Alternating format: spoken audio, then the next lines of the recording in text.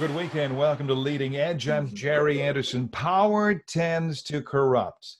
Absolute power corrupts absolutely. Those words from a British historian jumped into my mind this week when we learned that the Speaker of the Ohio House, Larry Householder, remember that name, and four political operatives around him were arrested and accused of running what's thought to be the largest bribery ring in the history of Ohio government. Joining me as we begin, State Senator Teresa Fedor. She's been in elected office for some 20 years, and she did serve over in the Ohio House, I believe, when Larry Householder was Speaker before.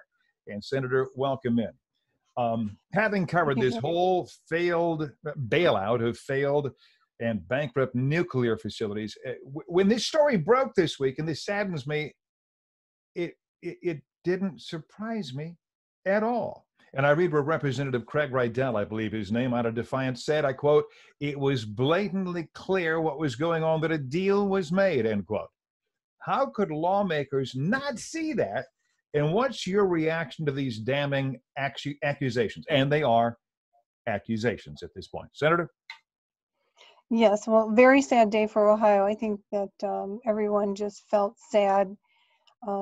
And Ohio citizens are shocked and appalled, but maybe not surprised. I mean, the alleged corruption has reached the highest level of the State House now twice. Speaker Rosenberger, he's never been charged, but there have been, issues there. So now in a short period of time, we've had two speakers of the House who have gotten into trouble. And this whole House Bill 6 with First Energy just really sickens me when you find out the details of what the FBI is now revealing in these allegations. And, everyone deserves their day in court. Yep. And the presumption of innocence until proven guilty. However, out of respect for the office, we are calling on the Speaker to step down. There's just so much that needs to be done, and we certainly can't fix this, which I believe we need a repeal. And the governor finally agreed with the Democrats.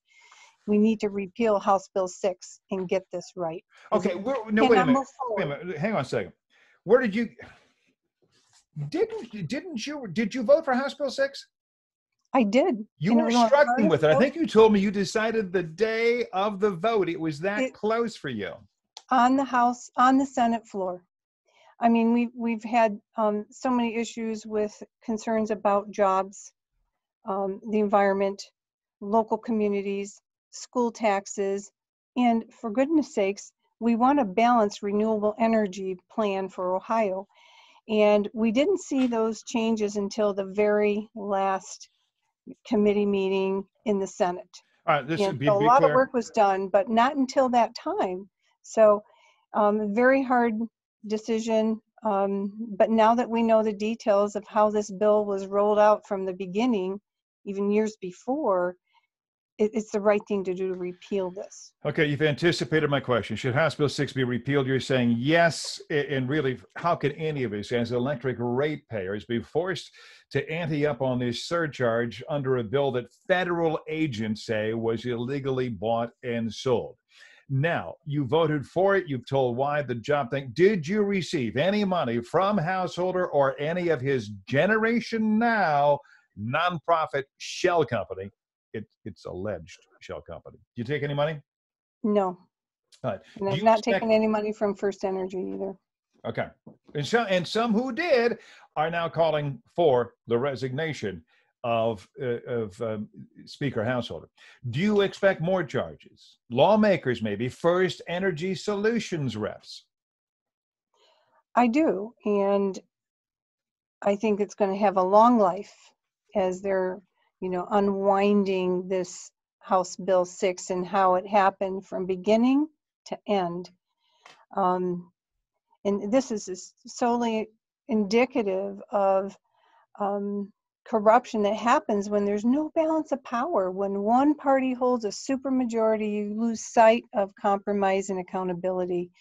And that's what I've seen over and over and over with the charter school laws, all of these things that have really caused us to not move Ohio forward. And I'm just wanting to say that, we're 50th in the nation with infant mortality. We were 50th in the nation of providing state funds for children's services. We rank on the very low rung of so many things that now it makes me wonder, you know, is they're so focused on their friends in these deals, they're not taking care of the business for Ohioans to make things better.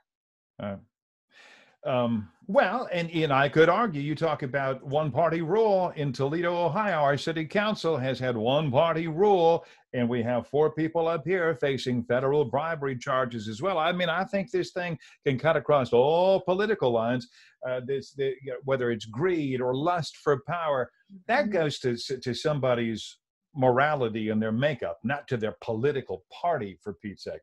I totally agree with that. That's why we need a balance of a 2-party system so we can have that compromise and accountability. So your comment in the beginning is very relevant.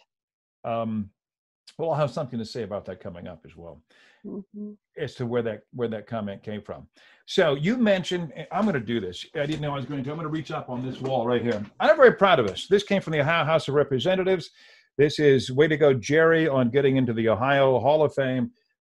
Teresa Fedor, my state representative at that time, and signed by, you know what that says? Rosenberger. And you made reference to the fact that last we saw Cliff Rosenberger, he was tucking his tail leaving Columbus after the feds had raided his dwelling. No charges, but again, it was the same suspicion, pay to play. And I've got to ask, how dirty is the Ohio legislature? This sounds like a culture. I think it's a culture of corruption because we don't have campaign finance laws that really, address, the limits of money.